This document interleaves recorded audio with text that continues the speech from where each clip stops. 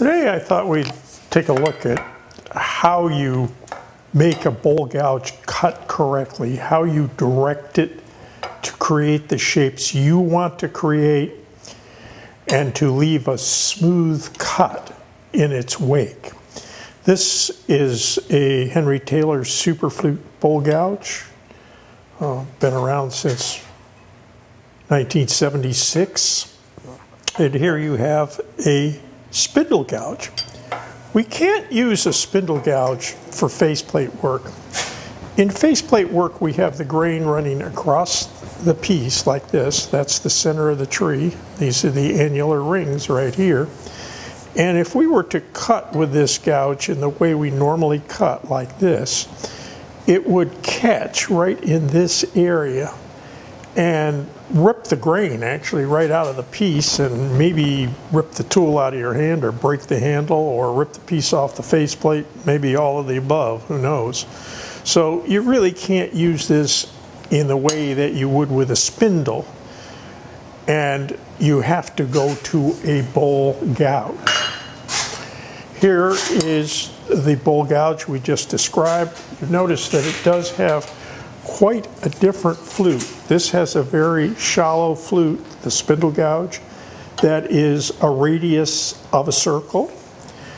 And the bowl gouge has a deep, either U-shaped or parabolic shaped flute with a very different grind on the nose. We explained the grinds in last month's Zoom session. So this month we're going to look at how we make this cut in the way we want to.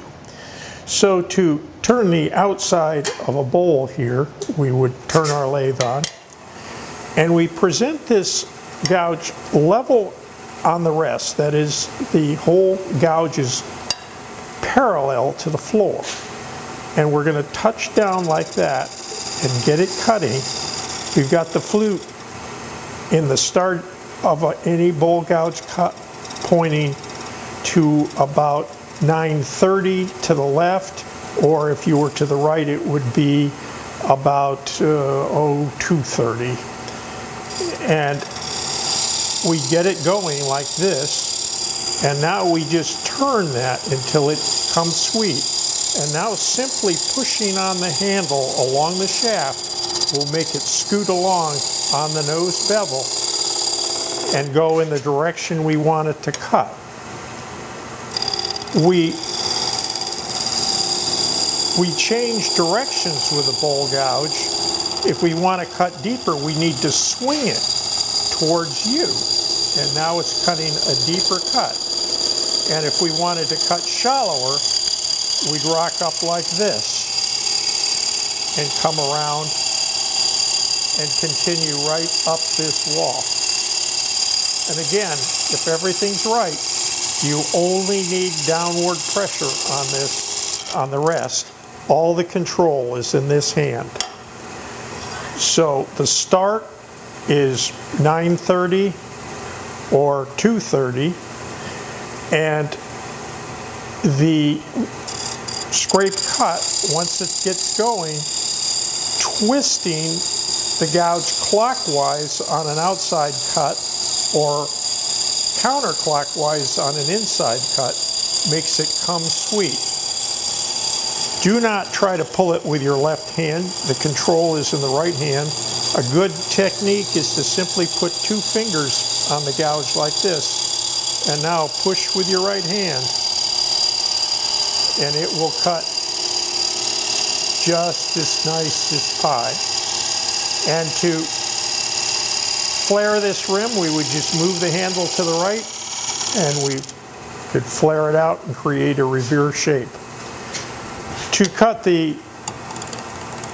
really the bottom curve through the S curve of most bowls, you start way over here like this.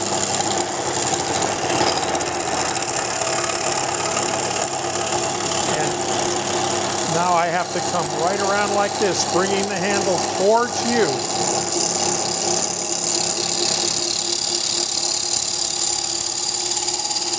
And I'll go right up the wall. I've now turned this bowl around on the chuck by scraping a recess in the base and using an expansion hold. And we're going to now hollow it out. And it is easier to do the hollowing because you've got to start here for a hollowing cut and come all the way around like this. And an uneven surface will make it more difficult to start. So a good first step is simply to take a bowl gouge like this and just cut right across here and create a level surface. There. I'm going to break that edge because it can cut you. And I'm going to start here pointing that nose bevel the direction I want to cut. Whoops, got away from me. Scrape cut until I get in there a ways. And I turn this counterclockwise as I come around. There we go.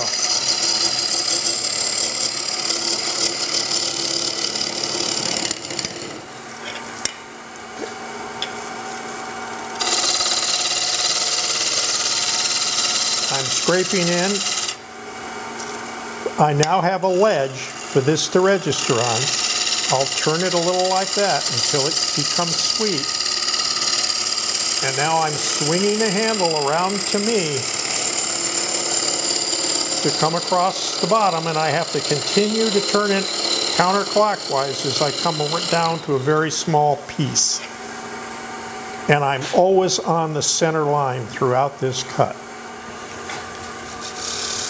I've now hollowed out till I have a pretty even wall thickness. I'm still a bit thick in the base. I probably could go down in here and take another cut or two down in here.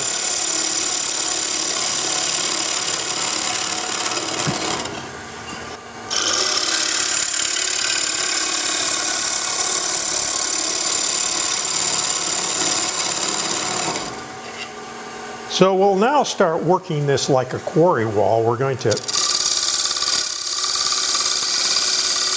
cut down like that.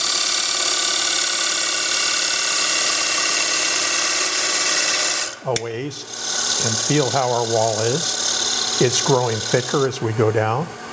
So we're going to come to final wall thickness now.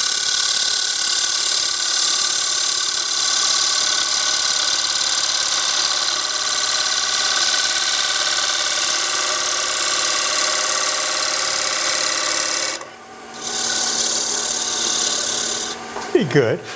I'll now take this down a little further, like that. This gouge needs sharpening. That's why it's slipping.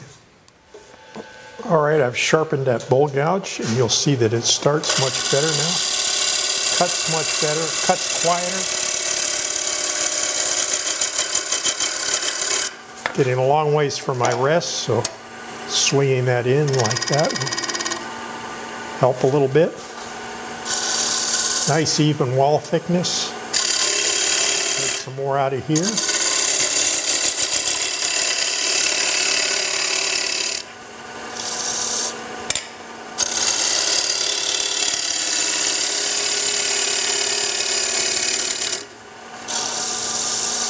Very even.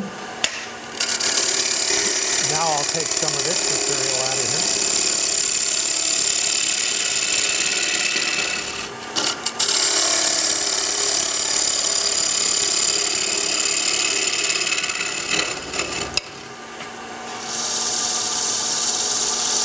Stick in there. We're going to come to about here.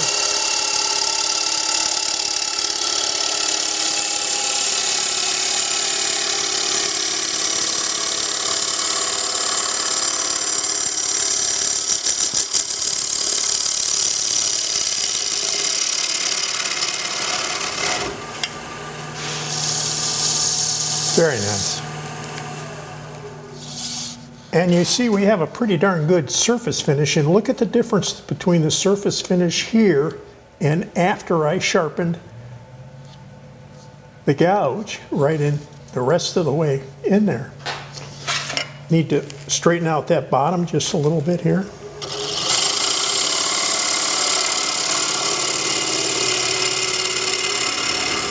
You notice I'm twisting that anti-clockwise as I go across there. So that's the trick to using the bowl gouge and directing it. Just remember that quality of the cut is by turning it, and direction of the cut is by swinging it, and that you're always rubbing that bevel right behind the tip on the cut and pushing along the axis of the tool is what drives it.